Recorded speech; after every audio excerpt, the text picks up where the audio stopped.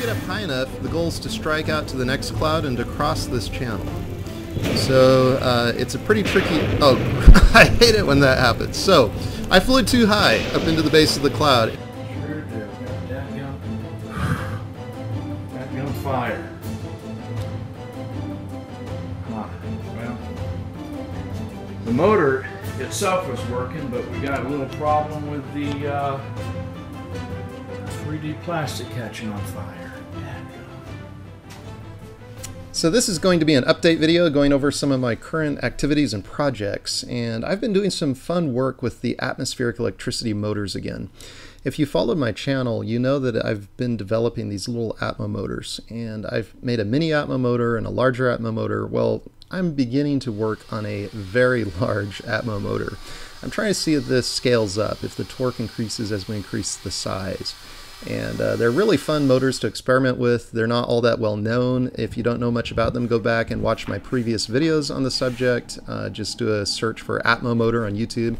A lot of information will come up. So I'm building this larger motor for the guys down at Ion Power Group. They've been doing a lot of testing with my first AtmoMotor, and they've pretty much worn it out completely. The thing's caught in fire. They've just, they've attached large fan blades to it. It's been some amazing progress and really fun to follow. But I'm building a much larger AtmoMotor, and we'll do some testing with it with those guys and see if the torque increases with size.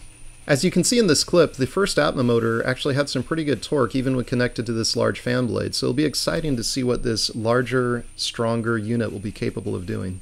Ion Power Group sent me this next video last year, and it shows the AtmoMotor being powered directly off their atmospheric collectors. It's pretty cool. July 31st, 2015. Cheyenne, I've got your AtmoMotor hooked up here to my ion collectors outside, right through there, and to ground, no electronics.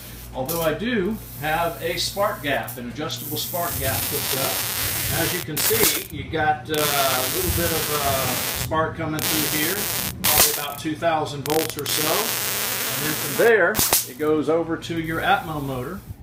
So as you can imagine, I'm really excited about finishing up this larger AtmoMotor and taking it down to Ion Power Group's atmospheric electricity power station and testing it out. So all of this work on the AtmoMotor and thinking about atmospheric electricity has really inspired me with some crazy and far out ideas. So with my background in 3D graphics design and game development, I've decided to take some of these ideas and illustrate them in a flight simulator game. I'm calling this Saber Flight, and you're basically a test pilot for Saber Flight Industries. And instead of levels, there's hangars. Inside each hangar, there's a new and unique aircraft or invention that you get to test. If you survive the test and live to fly another day, you can open the next hangar and proceed.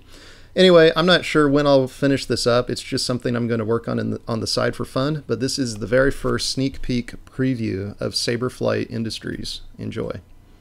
Okay, so this is a super early preview, just really a proof of concept level for the game Saber Flight. And you can see I've got my wheels stuck in this groove here. Let me explain what's going on. This plane is an atmospheric electricity powered plane. So you can see up here I've got an ion collector.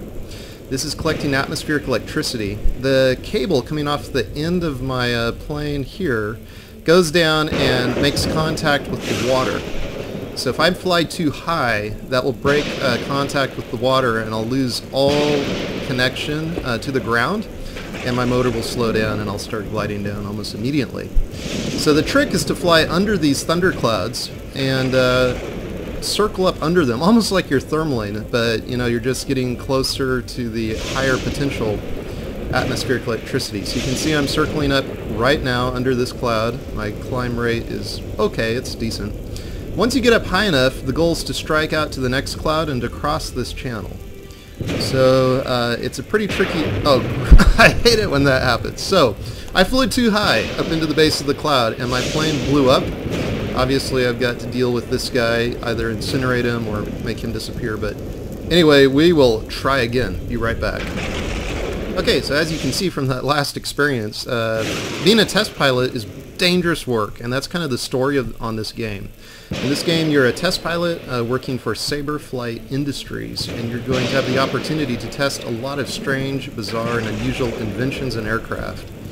But they're all quite dangerous and very crazy ideas. So kind of a fun storyline there. You're this test pilot guy. If you get struck by lightning, crash, do yourself in, you end up in the cemetery around previous test pilots that also flew a little too high to the thundercloud. But if you complete the mission, you move on to the next hangar, and inside each hangar there'll be a very unique and interesting aircraft. So this is just really a very rough draft test prototype demo that I'm playing with of a single level. I really haven't even begun to flesh this game out yet, but just, you know, testing the dynamics, trying to get the flight simulator physics working correctly has been a real challenge. It's behaving very nicely now. It adjusts for prop torque. We've got actual airfoil simulation going on in the curvature of the wings, so a lot of good stuff there. And this time I'm trying to play more carefully. I really want to get farther ahead and get up to the island that's out in front of us here. We'll see how it goes. The trick is to get enough height here to make it up to the next cloud. So we're working on that, and I think we're good. Now, of course, if we fly too high, as you saw last time, we get struck by lightning. So each level will have a lot of challenge, a lot of fun. Again, I have no idea when I'll complete this, you know, exactly what's going to happen. I'm just having fun playing with this. My whole background and history has been in 3D graphics and also in game design, so something I really enjoy doing, and I'm having a lot of fun with some concepts with this one, folks. So it's really kind of fun to core up under one of these clouds, almost just like thermaling essentially, but to have that danger level of getting struck by lightning, fun stuff. Now you can see the landmass up ahead that we're headed toward. I have no idea if I'm actually going to make it. It looks like a big stretch between this point and the next cloud, so I'm going to circle up here, get a little higher before we strike out. Strike, that's what's going to happen, a lightning strike. But we'll see here. Alright, if I fly too high, I break connection with the water.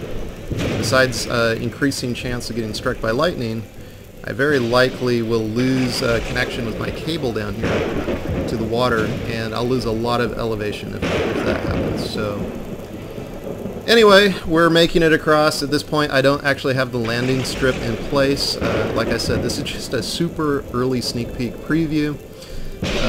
But you can see the land up ahead. I've got to add a lot of stuff to this if I'm going to flesh this out into a playable game.